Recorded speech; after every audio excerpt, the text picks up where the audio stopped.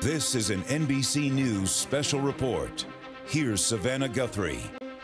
Hi there, good morning. We continue to follow that breaking news out of Baltimore, where a search and rescue operation is underway at this hour after the overnight collapse of the Key Bridge there. The Governor, Wes Moore, addressing reporters. Let's listen. To the people of our state, to our first responders, I'm in awe of you. I'm in awe of your courage. I'm in awe of your strength. I'm in awe of everything you do for each and every one of us. You saw a crisis, and you said, what can I do to help?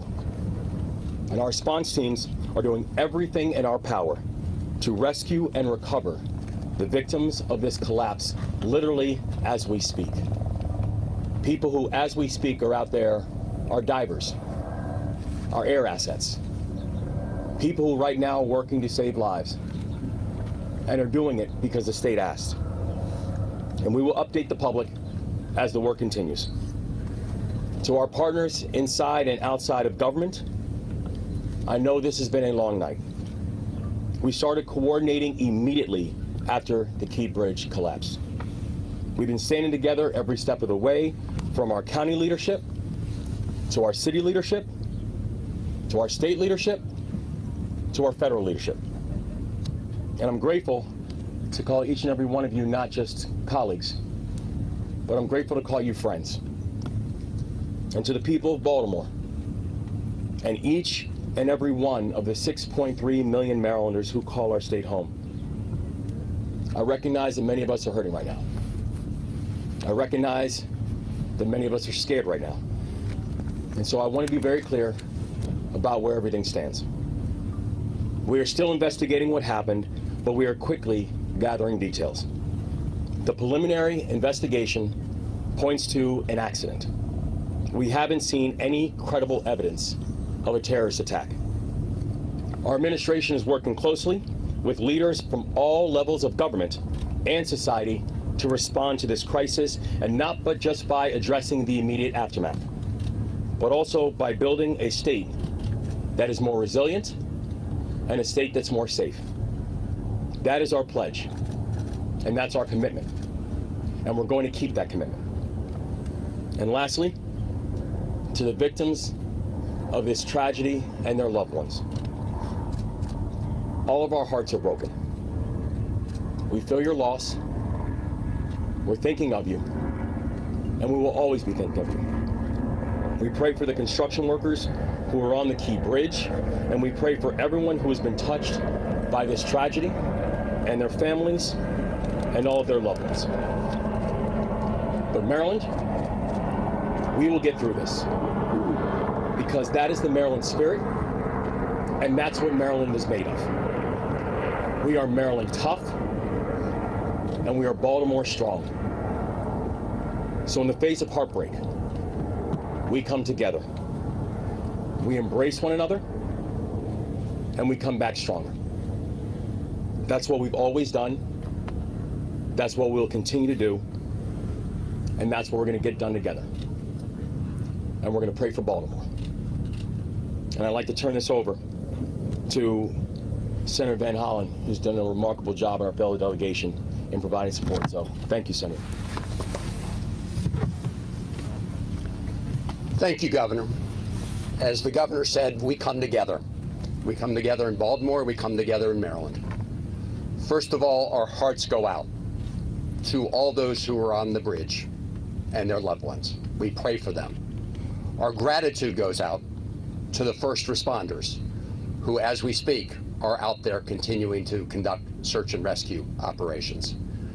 I want to thank the governor, the mayor, the county executive, all the people gathered here as part of Team Baltimore and Team Maryland. And the federal government is with them as a partner. The Coast Guard, as we speak, is also part of this mission. Coast Guard cutters, Coast Guard aviation assets. I spoke twice today with Secretary of Transportation Pete Buttigieg. Pete Buttigieg has pledged that they will do everything they can to very quickly release emergency response funds for this important project. The National Highway Transportation Administration administrator is on his way to Baltimore if he's not here already. They will be releasing those early funds once all the parties are fully engaged. Second, the National Transportation Safety Board. I talked to the chair this morning. She and her team will be conducting an investigation of what happened. And finally, the Army Corps of Engineers, naval assets for looking below the surface and clearing. All of this is going to be part of the effort. The governor is leading Team Maryland, the mayor and the county executive, of course, Team Baltimore.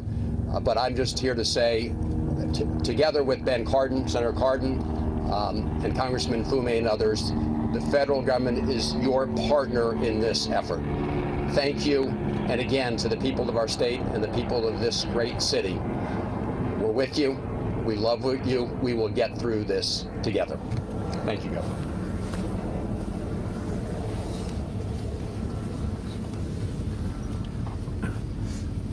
Good morning again. Paul Wiedefeld, Secretary of Transportation. Just a few updates since our meeting this morning.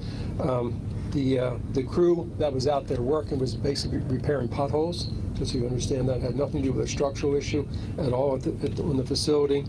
At this time, one person has been rescued, and so far, and our efforts continue in terms of that.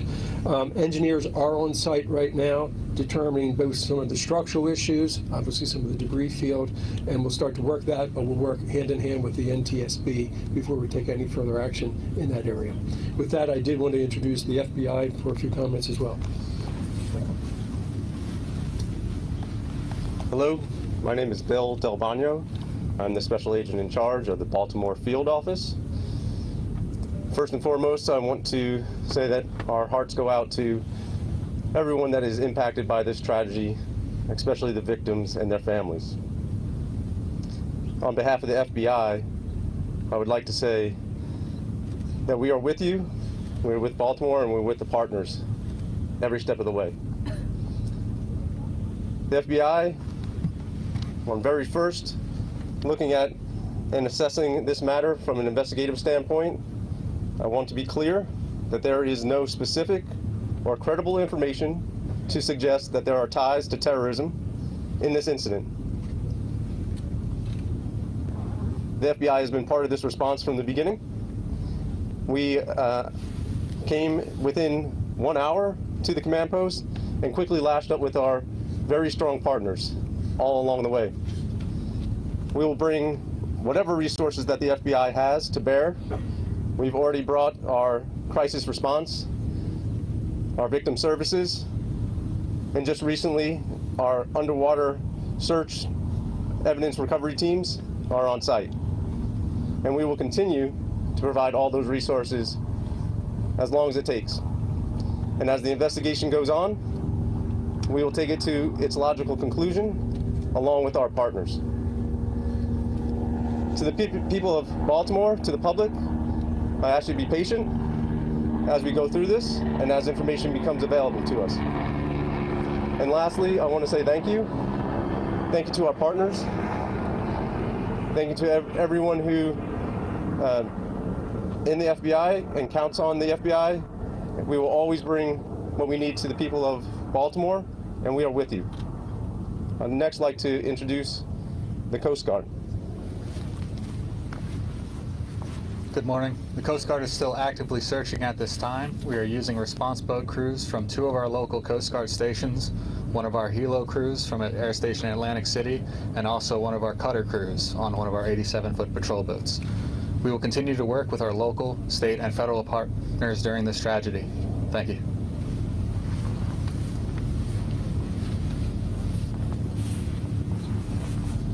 Governor, you say at this point, is all traffic in and out of the harbor stopped at this point? Governor, as far as you are aware, was the collapse of that bridge inevitable as that ship hit that part of the bridge?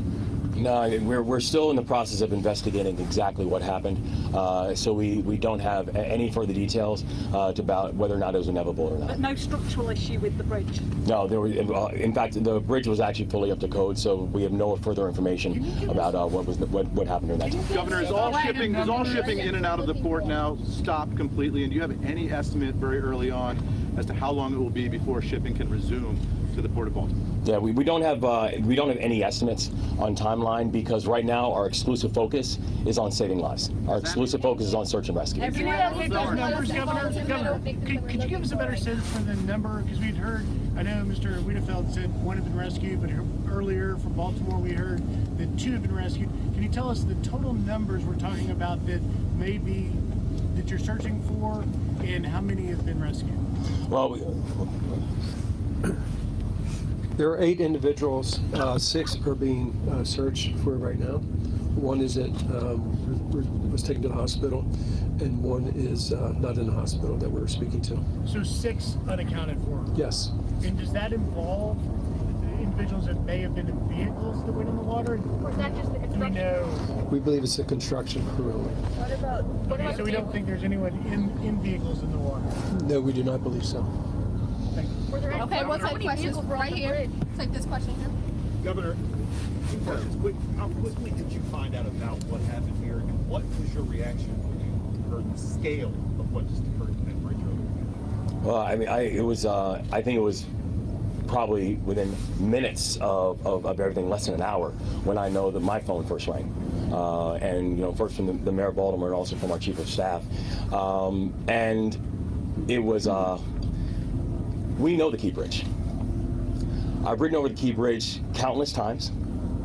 So many of us know the Key Bridge because it is our normal commute. This is a place that is a normal commute route for over 30,000 Marylanders every single day.